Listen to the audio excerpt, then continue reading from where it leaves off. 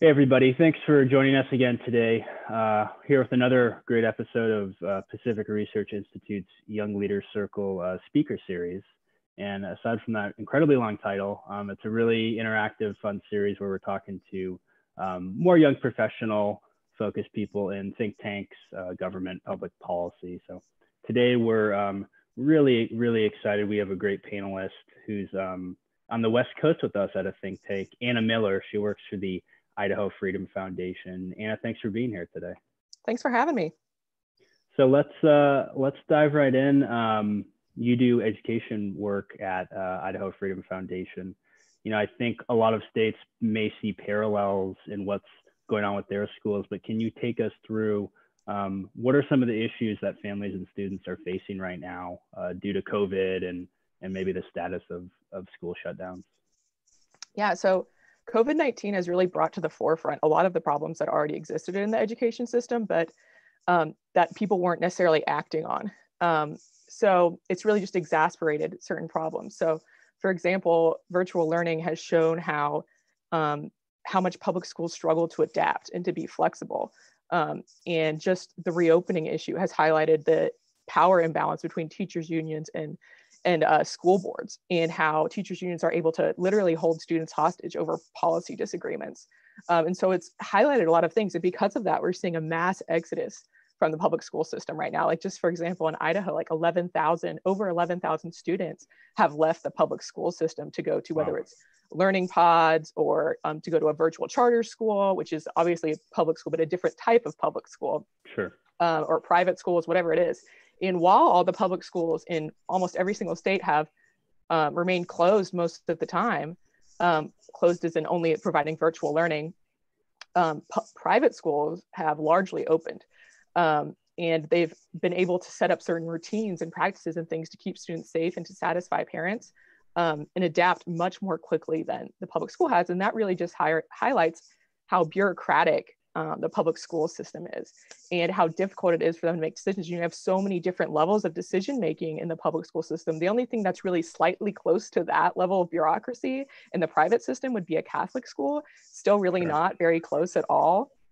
I mean, it's really not very fair comparison, but that's the closest thing you have. And so just because of that, it's not any individual teacher's fault. It's not a particular administrator's fault. I believe that all of those people in the public school system really want the best for students. But there's so many levels of decision making that they do not have the rights to act in the best interest of their particular community, of their particular students. So because of that, it's just very difficult for the public school system to adapt, especially in light of crazy changing circumstances like COVID. And so the biggest policy change that we really need is education freedom, because COVID has really shown that some people are more risk averse. Some people want virtual learning, but they want a better virtual learning environment than the public school system is providing. Some students want to be in person. And so that's why private schools have been so quick to adapt, because they have profit interests. And then some people want to do something like a pod or homeschool. Yep. So there's a lot of different ways that education funding could be used that it's not, because it's all tied up in the public school monopoly. And you brought up an important point of teachers unions, and I'll quickly speak to California. Obviously has a large reputation of a very powerful teachers union, the CTA. There is actually a bill here that Democrat lawmakers are introducing that says schools basically have to start in March 2021, and it's based on the different coding system and ICU requirements here. But the teachers union here, they said in an article, they're fighting that bill basically to reopen. Are there similar actions in Idaho where the unions are pushing back and saying, we're just not reopening, regardless of what teachers, parents, maybe administrators want to do?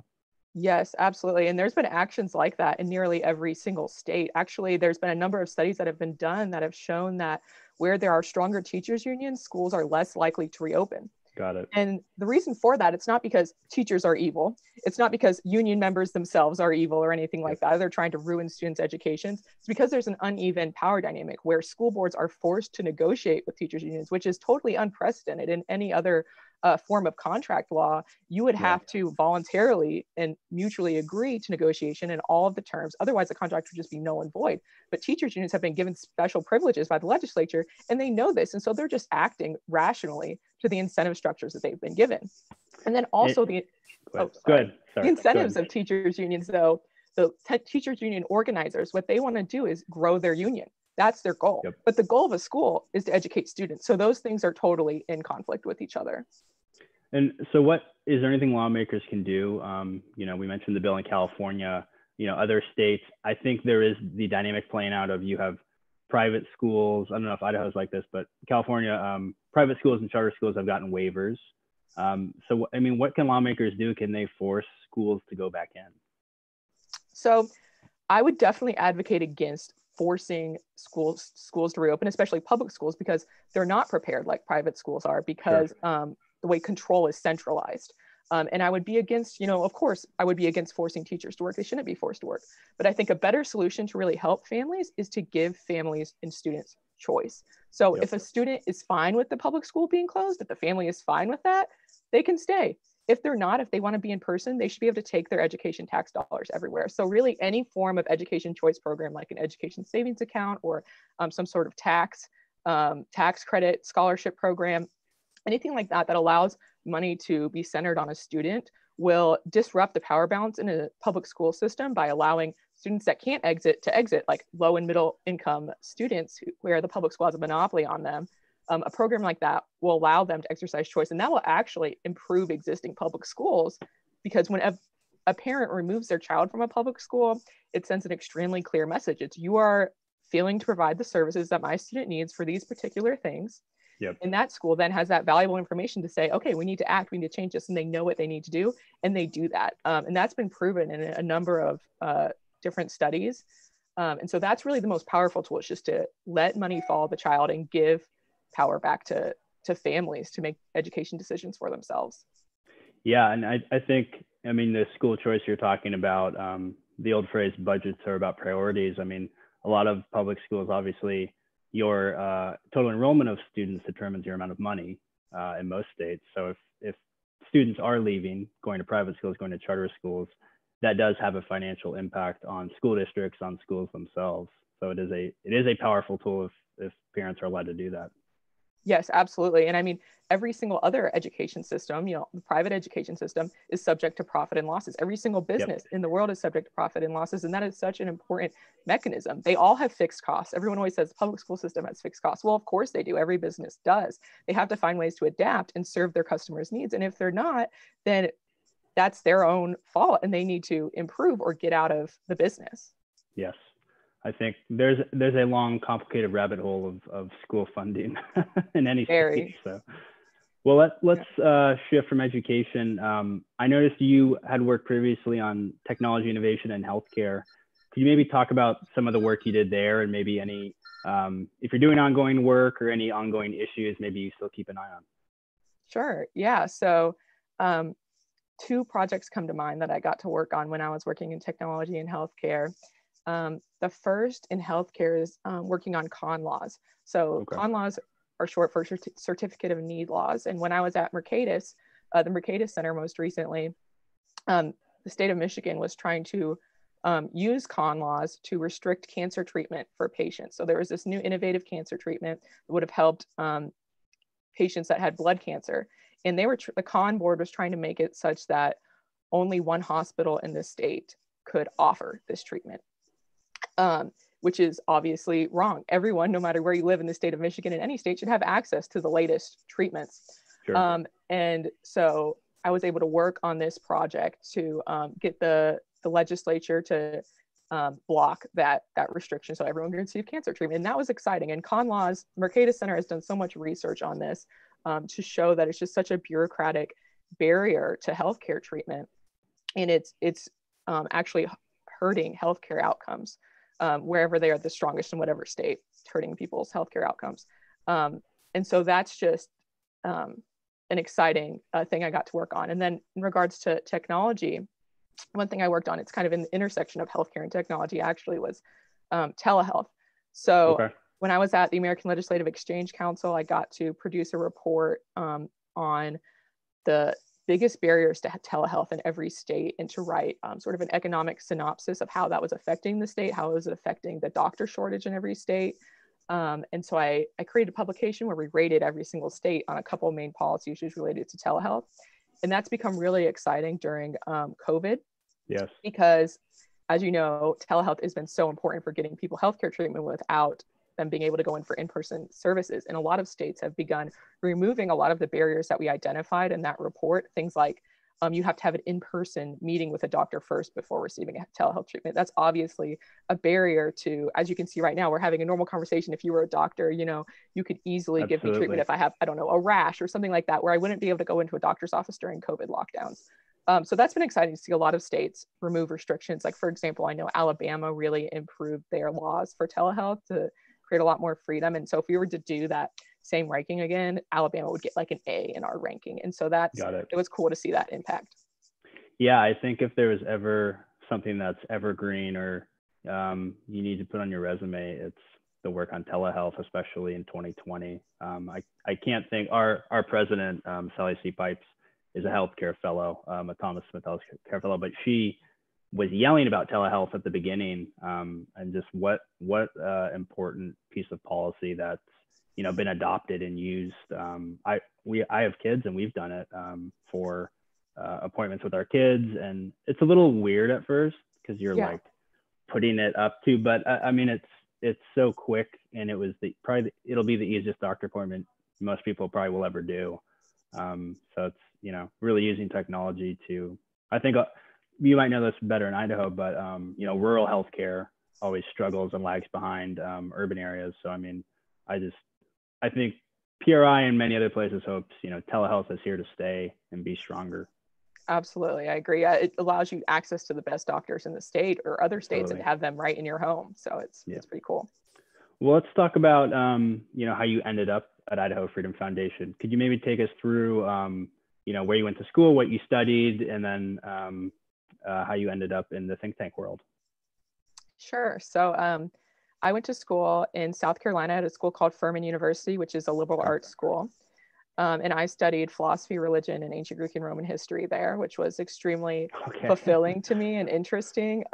I have great parents who encouraged me to study something that I really loved and not to think so much just about a job or a career that I wanted to have, but to think about, you know, what am I passionate about? What is going to give me life? You know, and those were the things that I really cared about. And I had no idea what I wanted to do with a career, but I had a scholarship for athletics, and I was under the impression that this is my money. This is my degree, and I should use it for, you know, what's important to me. And so that's what I studied, and I've never regretted it, not once. After college, I decided, you know, how am I going to use this? And I realized I want to do something that's going to be fulfilling to me, and that's going to be a flexible career, because I'm a big family person. I want to have a really big family someday, so I want flexibility in my schedule and things. So turns out think tanks are a really good fit for that. So after college, I moved to DC and got a job up there at the American Conservative Union, and then that led to various other positions. And so I did that, and it's been a great career so far. I've enjoyed it. I've been able to apply all the different things I learned in college. Philosophy and classics and religion for the conservative movement are so important just for understanding the Constitution, for understanding economics, believe it or not. It's a huge foundation for understanding government and systems of thought. And so that was, you know, that's probably the best decision I ever made, was my major. And so anyways, then I got married this past summer to my husband, and he's a football player, and he wanted to transfer for his graduate school somewhere. And we came out to the West to visit a couple schools, and we just fell in love with Boise State University. And we fell in love with the town of Boise and the state of Idaho. It's beautiful here, and we loved it. And so we decided, you know, we're young, we're in our early 20s, we should take a risk, you know, we should go live somewhere that's exciting to us. And so we just moved out here, and I left you know, my job, and I was able to continue graduate school remotely. And I just found a job here at the Idaho Freedom Foundation. You know, there's a think tank in every state. As people listening to this may or may not know, there's think tanks in every state. So if you want to work for one, you can really live wherever you want and still work for a think tank, still be part of the public policy movement. And I had been wanting to work in education policy actually for a while. That's the topic I'm the most passionate about. And they happened to have a job available here. And so really just worked out. It was a natural fit for me to come to Idaho Freedom. And what sport did you do at your college? What was the name of college again? Furman University. Furman University. What did you get a scholarship in? So I played volleyball there. Okay, very cool. Yeah, that was a great experience. I'm always going to be thankful for my head coach who believed in me at the time that she did. It was a hard experience playing college sports, but I'll never regret it. I'll always be thankful that, it paid for the degree that I have Yeah. today. So huge plus. This is a wild card, and I'm happy to cut this if you don't want it in there. But what are your thoughts on NCAA athletes being compensated? There's a Supreme Court ruling that's going to be heard next. Oh yeah, and they had like a bill on that in California, right? They did. They passed one. We wrote about it last year, but it's going to go up to yeah. So I personally am a big fan of that. I think it just comes down to profiting off of your own labor. There's no reason that Yep. Someone should be able to tell you that you can't earn anything off of your wages. Some people will say that, or off of your work. I mean, some people will say that it takes away the integrity of the college sport, which should just be paid for the love of it. But anyone that's saying that, maybe they have never played a college sport, or maybe they are just trying to pretend that they, maybe they're one of the few people that has this insane passion that they had when they were 14 and 15 and playing. Sure. But most college athletes, it's a complete grind. It's incredibly difficult. You are an athlete first and a student second. You cannot have a second job. You cannot make money throughout college. A lot of college athletes are actually really poor. I mean, with the exception of maybe football players, but that's the hardest sport you could play in a lot of ways. And it makes the most money for a school, right? So there's that too. But yeah, I am totally in favor of that. I wish I could have made money off of my career in college just like a professional athlete, because you're actually treated like a professional athlete. So the NCAA either needs to actually enforce their restrictions and allow them to be students first and athletes second, or let them profit off of the 80-hour weeks that they're putting in, so. No, that is 100% not the correct answer, but I think many, PRI, I've written about it and done some interviews, and we feel the same from just a free market perspective. I mean, these schools, I went to University of Oregon, huge Nike school, huge football school, just the amount of money that comes in, basically, football, basketball, but you forget most athletes don't go professional. And most, I think of these small college towns where would they have the volleyball team in like a car dealership commercial, or would a local business want you to go sign autograph? There are all these little examples that you think of, aside from, yes, Nike will give a contract to the top quarterbacks. That's always going to happen. But there's so many other smaller, like micro examples of athletes that, they're never going to go pro, but in that community, they play an important role, and they're probably an icon. Yeah, absolutely. That's a great example. Especially people in small towns and things could benefit from it. And just, I mean, think about all the student athletes, even that just like send money back home to their families. Yeah. It really helps people. And it's, like you said, it's your life's work at that time. Why shouldn't you be able to make money off of it? So I agree. No, that's a great point. Well, we're kind of winding down here. What's one piece of advice you'd give if someone's, maybe coming out of high school, going into college, they're not sure, they maybe want to go do think tank or public policy or government. What advice would you give them? Well, the first piece of advice I'd give them is just to be open. You never really know where your career is going to go. And so you need to be open to a lot of different positions. If you want to go work at a think tank, be open to working in donor relations or communications or outreach or policy. Don't just have your heart set on one thing. My first job was in communications, and then I switched over to policy, and I did not expect that, but it's been a far better fit for me. But you just have to be adaptable and ready to try different things. And then also getting your first job, I think, can be really intimidating, but you just need to remember, these people that are hiring you, they know what they're getting with a fresh college graduate. You're going into an entry-level position likely. You just need to have confidence, show that you're an amicable person, in that you can, work well with other people. And then also, obviously, if you're going into the liberty movement, you need to know what you believe, or if you're going to work for any kind of think tank, whatever side of the aisle you're on, you need to know what you believe. You need to have strong principles, and be ready not to compromise them, and be ready to be attacked for them. And so you need to have, to some level, a thick skin to be able to stand up to scrutiny. No, that's great advice, especially having thick skin. I think people early on in their career maybe get a bad taste or have a bad experience through something. And, I think that's A, life, and B, working, and it happens, and you just have to learn how to move on and roll with the punches, so to speak. So. Definitely. Well, last question, and this is a fun one. I brought it back. I took it away because, you know, I thought COVID was over in the fall, and it's back, unfortunately. Mm-hmm. What is maybe a project or a hobby you picked up maybe during the shutdowns or now that some of the shutdowns are coming back around?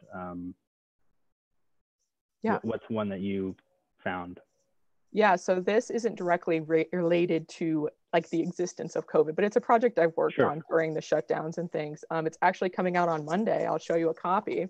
It's called Social Justice in Idaho Higher Education. Nice. And it's examining just how deep social justice ideology has gone into our universities. So a lot of people have written about this in all sorts of instances all across the country, but no one has really looked at a particular university and evaluated a way that can be measured just how deep this ideology has gone into higher education. And so that's what we've attempted to do with this project. And we're doing every public university in Idaho. And we have, you know, like recommendations for the legislature to fix this problem. So it's a very practical publication. And we actually are hoping to use this to get other states involved, other state think tanks, to produce something like this in their state to evaluate all their public universities to find out how much this ideology has taken over universities in their states, and then to do something about it. So yeah, it's an exciting project. It's something that I think is very needed and shows just, you know, it's amazing how much social justice ideology has taken over colleges, even in a red state like Idaho, that you would consider to be very conservative. It's completely taken over these schools. And once social justice ideology starts in a school, there's no limit to its growth. It could grow as big as Ohio State University that has 100 diversity and inclusion officers, and that school is still growing. There's no limit to it, and it's wasting taxpayer dollars. It's teaching something that's false. It's leading away from the pursuit of truth. This is what universities should be after. And so, yeah, it's a cool publication we're working on that it's gonna come out on Monday. So I hope people will take a minute to read it. Yeah, I mean, where and I'll end with this. Where can folks find your work or your new studies? Where should they go? So the main place you can go right now is just the Idaho Freedom Foundation website. I also share a lot of my work on Twitter. I write op-eds and different articles and things like that in magazines regularly. And so if you follow me on Twitter at, I believe my Twitter handle is Anna_Kate_Miller, you'll be able to, you know, keep up with my work. Then the other place is, you know, add me on LinkedIn. I'm always looking for new connections and to learn from other people. Great. All right. Well, Anna, thanks. It was a great conversation and learning about education work and your background. So thanks for joining us. Yeah, thank you for having me.